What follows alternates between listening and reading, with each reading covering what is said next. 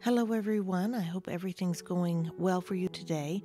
I want to get right to it and bring you two dreams today that are indicative of food shortages. That would be my interpretation of it. The first dream is one I actually had, and I do not get dreams from God very often. Sometimes I do. The Lord speaks to me in different ways other than that. But sometimes He does give me dreams that I pay attention to and try to discern to His purpose. This dream took place on November 28th, 2021. It went like this. I was in the backyard of a house we used to live in, and we lived about 2 blocks, maybe 3 blocks away from this huge grain elevator. In true life, we did. It was that way in the dream also, but just a massive grain elevator. We live in a rural community, so I was standing there. It was at night, and suddenly this huge explosion. It was so loud that I honestly, I covered my ears and ducked. I had never heard anything that loud before in my life. I looked and I could see that the grain elevator had exploded. I ran inside to alert my family. We could not find our shoes, so we were not prepared. Eventually we did find our shoes, and I don't know why we needed, well, I do know why we needed to find our shoes, but in the dream, we could not find our shoes. We got our shoes on. The kids and my husband and I got in a white pickup truck, and we drove to the grain elevator and was driving by it, watching the flames, and my husband said, "There's going to be more explosions."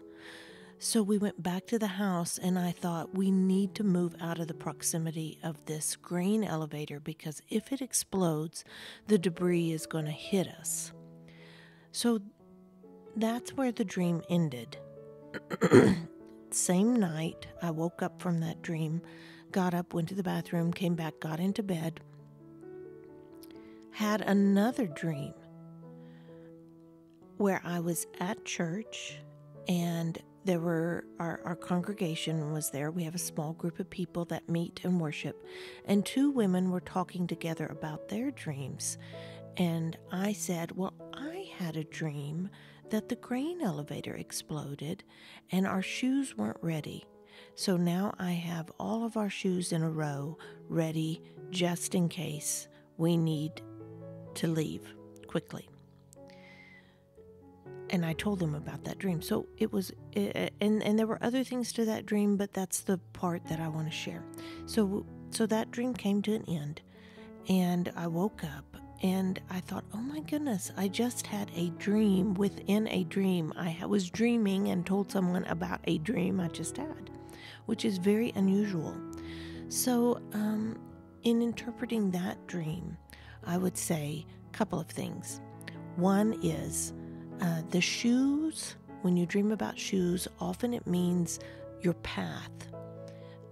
It represents the path you're walking on. And I would say that the path I was on, or maybe am on in November, I was just not as prepared to face what was coming. And to me, when you dream about a grain elevator, the grain is what sustains us, our food. So much of our food comes from wheat, corn, oats, all kinds of grains. And so when the grain elevator exploded, I do think it was indicative of what we're seeing now, where our access to wheat is going to be cut across the world because of what's happening in Ukraine and Russia. Now, in the second part of that, when the part of the dream where I was telling my church about it. I think that's indicative of tell the believers to have their shoes ready for what's coming. Get your shoes, get your path prepared. Shortages are coming. That's what I would think that dream meant. And when I wrote it down in my journal, that's what I wrote down. Are shortages coming? At that point in November, that wasn't really in the headlines, nor was it on my radar. Russia, of course, had not even lined up on the border showing any indication of invasion. So very interesting that our Father would warn us in that way through our dreams, that preparation would be prudent. Now, second dream.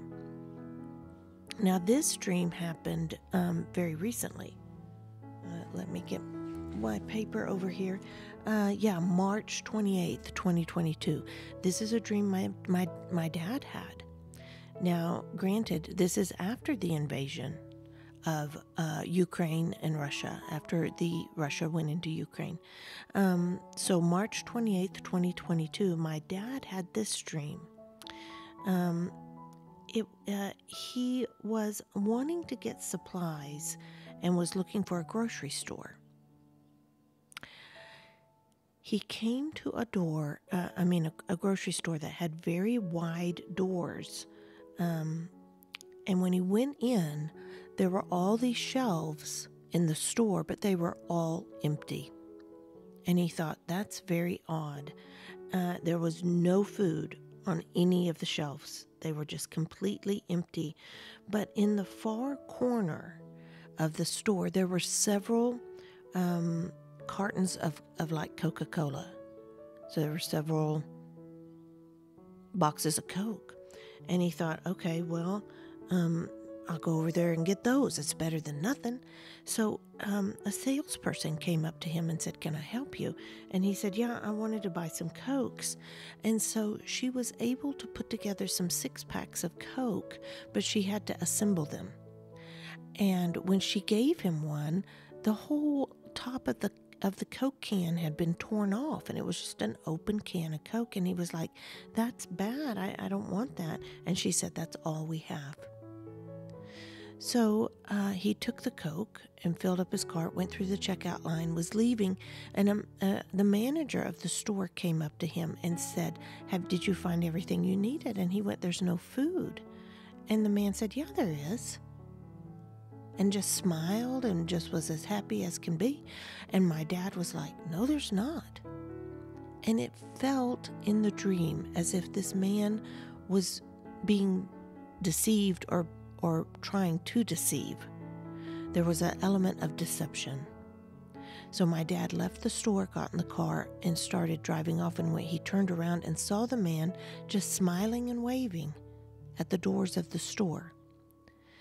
Now then, that was the end of the dream. Once again, this dream very obvious. Food shortages. If you walk into a store and there is no food on the shelves, it's very evident that there's none to be had. Now then, why did the manager speak in such a way like, yeah, there's food? To me, I would interpret that as there's people who are living in the lie. They think that there's food that's going to be there, and there's not. I would ask you, here's an exercise that you could do to affirm this information or discount it. It's really up to you. First of all, prayer is always the first thing we go to. In your heart, in your spirit, what is the Holy Spirit revealing to you about these things I'm saying? That's the most important thing. Second thing is, when you go to the grocery store, if you see a worker or a manager or the checkout person, ask them, are y'all getting trucks coming in? Are trucks coming to supply your store? And if they say yes or no or whatever, ask, are they on time? Are they full? Are they what you need? Are they what you've ordered? I think you will be shocked at what the employees are saying. I often speak to grocery store employees like that just to get a handle on How are things going? What is the dynamic of the landscape in my area? So do that and then prepare accordingly. If you look and see that there's only a few items and they're blocked to the front of this shelf, look behind that and see how many are there. There may not be as many items as they want you to think there is. Always buy items that are going to be shelf stable, that are going to last a long time. Check the date, okay, and make sure you're not getting food that's fixing to run and expire. But also, the expiration date can also be extended. Often canned goods are good beyond that date. Always check it, smell it, look at it, make sure. If it looks sketchy, don't eat it, of course. But anyway, so I think this is a warning from our Father that food may not be as available to us as it has been in the past. And as an American, we're just flat out, I'm not used to that. I'm not used to not going to the store and getting what I want, what I need.